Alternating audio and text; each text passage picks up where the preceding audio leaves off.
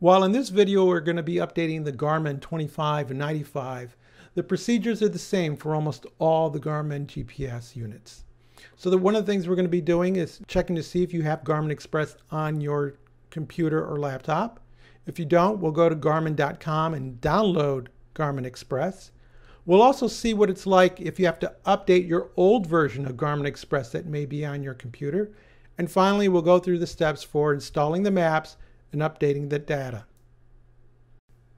So why go through all this hassle? Well, in addition to getting the most current maps of the United States or whatever country you're in, there are also fixes to apps and programs that are on your system, including just improving the stability. So the first thing we need to do is turn our unit over, get that model number, because you're going to need it later. And then we're going to get the USB cord that came with the unit. And if not, find a suitable USB cord, plug one in to your GPS and the other to your desktop or laptop. So if you have existing Garmin Express, this is the procedure. You go to your computer, you find that application, and you launch it. If you have more than one device, you can select it, and then you'll have a window that says updates available, and you select. Now, what if you don't have any software in your system? You go to your favorite browser, and you type in Garmin.com. Go to Support. Under Support, go to Support Center. There you will type in your model number. Then you'll select Software. And you'll have a link to Garmin Express to install, and then install it like you would any other program for your system. Now, what if you need to update Garmin Express because you have an old version? Well, again, you'd launch Garmin Express from your laptop or desktop, select a device, tell it you want to install the updates, or you can view the updates and maybe only select one or more. In our case, we're installing all.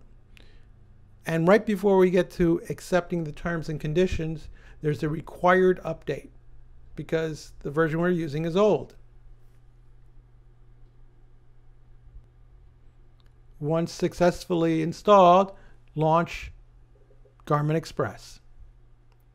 Okay, now we have the software installed, we have it updated. What's the actual procedure to get your maps updated? You launch Garmin Express, select your device. Tell it you want to update.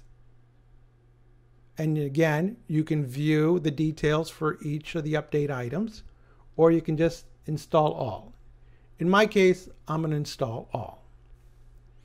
There are the terms and conditions that you have to agree to. Then it warns you that this procedure could take several hours, so make sure you've allotted some time for this. I don't know why it is a painfully long download. I think this one was about an hour. I'm not going to put you through an hour, but just make sure you give yourself some time, or if you're on a laptop, that you may want to be plugged in. Once it's finally installed, it'll update everything, and then you unplug the USB cord, turn on the GPS. It'll go through a procedure, it'll load the maps, it'll give you the standard warning about messing around with it while you're driving, it'll take you to the home page, then it'll say that it has to restart. Tell it yes, and now it'll actually load in the final map updates into the system. Once it finally updates, you'll get the warning screen, you agree to it, you're back at your home page, and now you're ready to drive. If you found this video helpful, leave us a comment, subscribe, give us a thumbs up. Thank you for watching.